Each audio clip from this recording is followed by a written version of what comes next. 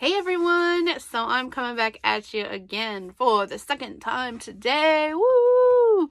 I finally got some time to actually work on my stuff by myself, and it's great because the house is quiet. It's just me and my makeup. So part 1, 2, and 3 of my 7-part series is all on YouTube now. Makeup Mayhem and Inspiration is the channel, and please feel free to subscribe and enjoy. Okay, so part 4 is actually going to be lip and cheek. So I've already done my regular face. Now we're going to do some lip and cheek. So I have just a few colors of lip and cheek in my palette. I would like to get some more, but for right now, this is what I am working with. So one big thing for folks to do is usually combine different colors. Now, while that is awesome, and you can certainly find different colors that you like with a combination, I prefer to be super simple and kind of not have to mix too many things and make it extra steps. So that is my goal, is to make it easy for you, you know, as few steps as possible, and still look amazing and love your look. So the one I'm going to use today, one of my favorites, is actually this pink grapefruit color. It's definitely pink, so you will see that. But there are different ways to kind of make it a little different. Now, while I'm not a big fan of mixing the different colors, I do, however, love to put an eyeshadow color over it to give it a different look. I know, so crazy, never knew I could do that. But one of the things I love about doing that is it helps its staying power.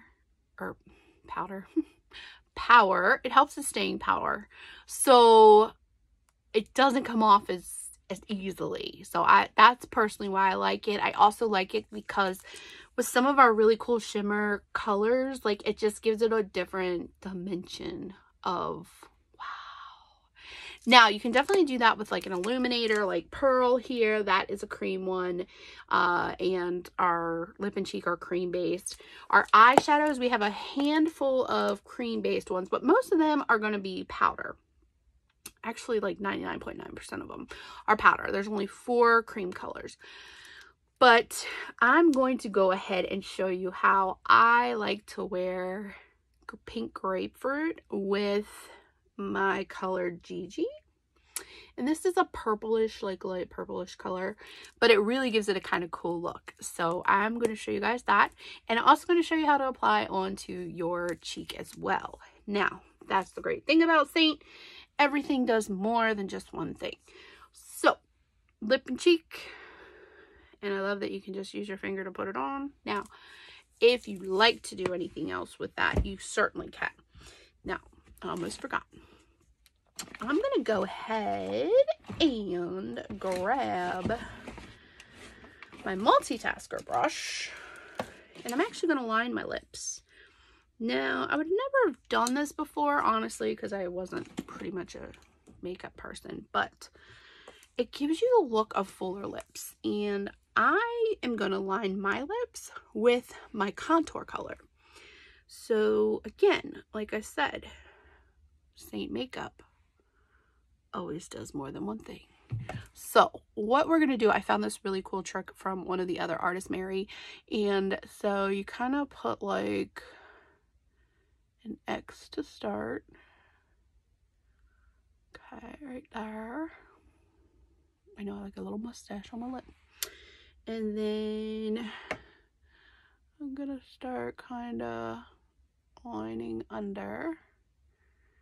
You can kind of make it as thick or as thin as you want. So this is a great way to make smaller lips fuller.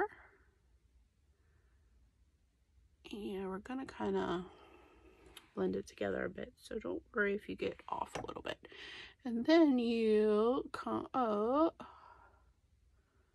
from each side. As you can see, it's lining pretty nicely. As you can see, I don't know how to, at least I'm not going out of the lines, but let's see. We're gonna go at this side. And this is the great part. Like, I love that this, I already have it in my palette. I know that makes such a huge difference. I mean, some of the tricks that I've learned is insane. They don't add much time to your routine, but boy, do they look like it made you take hours longer. So, lining the lips is one of those items. So, I am not against using my fingers to apply. But however, we do have this multitasker brush, a great little point for lining your lips. And then this is great for actually putting on your lip color. I've also used it as putting on eye color because, crazy alert, you can actually use a lip and cheek on your eye. I know. So I've done that before when I'm in a really big hurry and I don't have time to like really mess with it. I'll just boop, boop, throw some on. Now you can put it on with your finger too there. So easy, great options, different ways you can put it on, different ways you can wear it. That is what makes it so amazing. So I'm just going to use my finger, which make sure that your hands are nice and clean before you start touching your face, your mouth, your eyes. So just make sure you wash your hands before actually putting on any makeup. All right, so I'm just going to use my finger. One of the reasons I love using my finger is it warms up the makeup. And since it's cream-based, the warmer it gets, the easier it is going to be to blend. So I'm just going to cut down some pink right here. Let's see, I told you, super pink. Definitely not nearly as pink as it looks, but it is pink. So I'm gonna go back in here. Can you tell I have never really wore lipstick before in my life? And I didn't know how to cut it on right. Like, I mean, I'm assuming they're all right because it looks fine. I'm gonna blot that together a little. Beautiful, right? Yes. Okay. So now I'm going to do that other trick that I told you about. I'm going to use my Gigi to put over my look to make it way different. So let's take a quick picture right now of it by itself. Now, Gigi, one of the reasons I bought it is my grandson calls me Gigi. And I do love the purple as well. So it has a great meaning for me and I like the color. Win-win. Okay, so I'm just going to kind of tap it on. And what I like to do after I use any shadow on my lip is I'm going to spray it with 70% alcohol solution. So that is going to kill any bacteria because I definitely don't want to take anything from my mouth to my eyes. Yeah. So do you see how I gave it kind of a little purplish hue? And it makes it a little shimmery because Gigi is one of our shimmer shadows. So I'm going to take it and do top lip. And I just love the way this color turns out.